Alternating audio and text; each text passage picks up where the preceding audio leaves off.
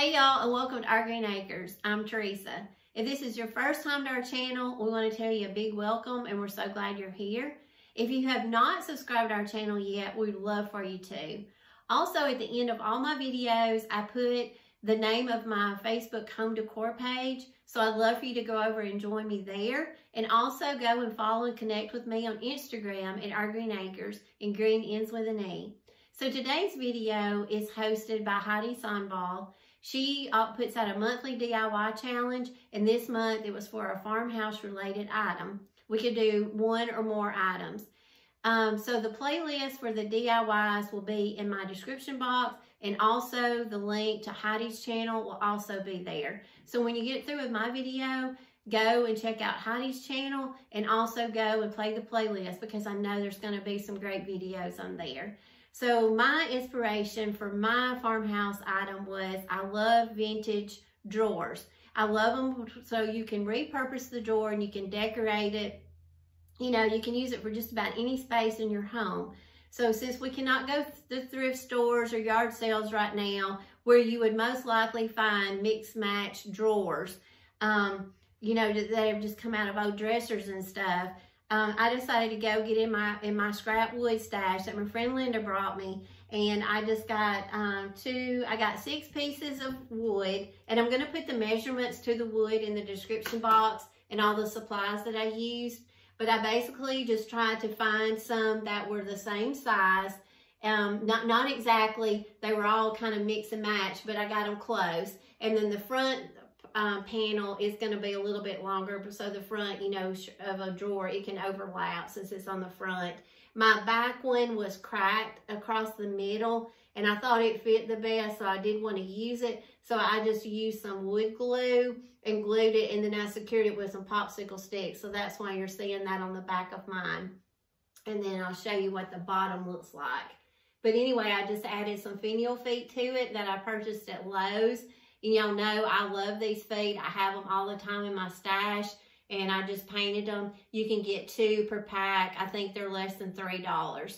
And then I just put a drawer pull that I had that we redid our kitchen last year, and so I had these left over, and I also had a bunch of knobs.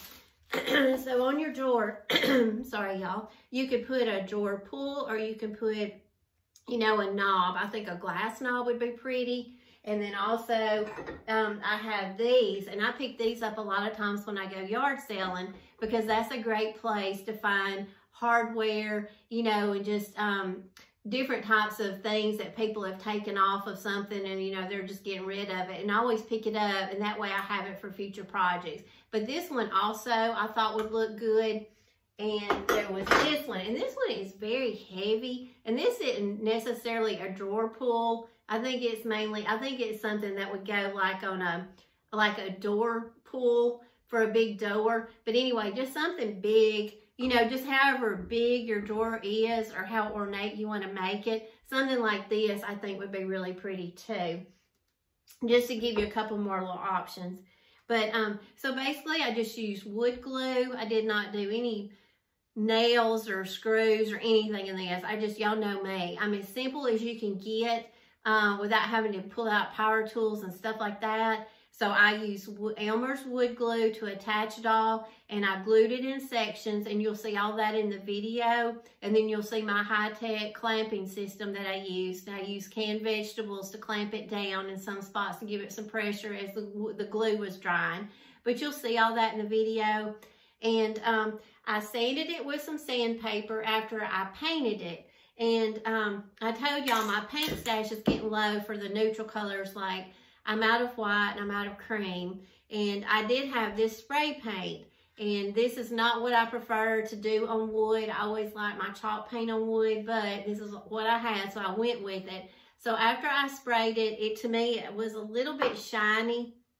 So I got some sandpaper and just kind of sanded off that shine and got the wood grain to come back through. And then I'm going to show you a technique in the video of how I took a brown Sharpie, and very lightly, you just get your Sharpie and you just barely go across your edges and touch up some of your rough wood grain, and just barely touch your Sharpie to the wood. and it'll just really leave just like some little brown marks.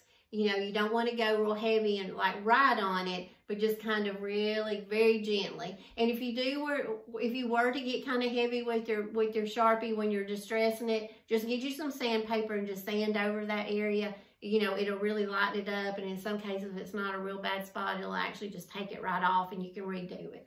But I thought this technique turned out really well, and it was a lot easier to me than doing a brush distress. I am not good with that. I'm not like a good painter, so I don't feel comfortable doing that technique. So this to me was a little bit easier, and to me it was a little bit more forgiving. So anyway, I'm going to stage all this for you and decorate it and show y'all the many uses you can use for it. Of course, I lined it with some scrapbook paper. You could also use contact paper. Just go with whatever your theme is. You know, I'm going to decorate it Farmhouse. I'm going to do it a little bit Shabby. Just vintage type. You know, I always have these printed out. And I show you, you could put this as a liner if you want to put old sewing notions in it. You know, if you're a traveler, you could do like the world map and line it in that. Put, you know, things from your travels in this, and, you know, and set it out in your home, and you can always look at it, and it just brings back those memories of your trip and stuff, because that's the kind of things that I like to look at and surround myself with in my home. So just get creative with your scrapbook paper. Like I say, you can use contact paper. You don't have to use anything. You don't even have to line it if you don't want to, because if you have stuff in it, you may not even see the bottom. So that's just totally up to you. But I just wanted to give you those other options.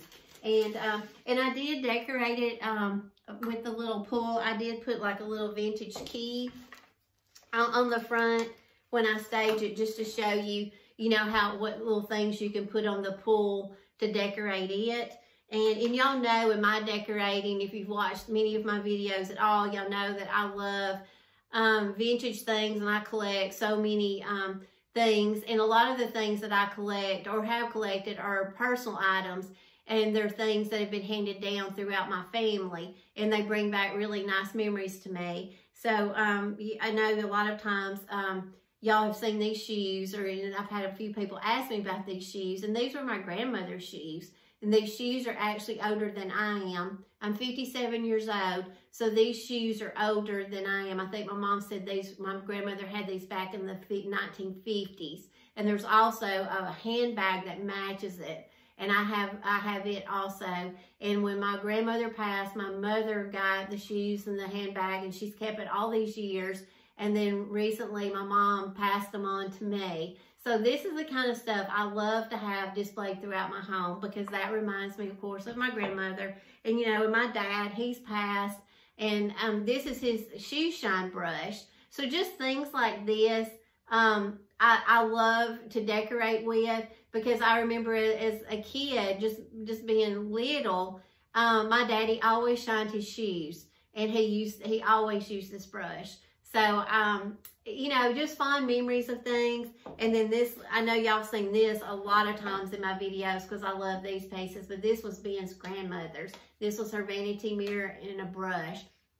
So just things like that, whatever you have that may bring back special memories for you, you know, decorate your drawer with it. So I'm going to stage it all for you in the video and just show you different ways of how you can decorate it. And when we can all get back out, I'd love to make another one and put some different pulls on it. And y'all know I love those glass doorknobs. I'd love to make one with that. And I'd like to make, you know, some of different colors. I think that elephant gray, out of that right now, but I think the elephant gray would make a really pretty one, because I do a lot of, up here, my she shed, I like a lot of the pinks and the grays up here. So anyway, y'all, it's getting close to Easter, so I'm going to stage it a little bit with a few Easter items. And I also want to tell everybody Happy Easter. I hope you all have a great weekend, and I hope everybody's doing well. And keep the sweet comments coming, y'all. I love talking to y'all, and I feel like all of y'all are my friends, and I just get to know each and every one of y'all even more.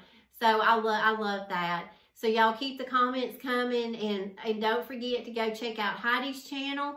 And don't forget to go and play the playlist and look at all the other DIYs. So y'all, I'm going to get on with the video, and I hope y'all get some inspiration from it, and I really appreciate y'all watching.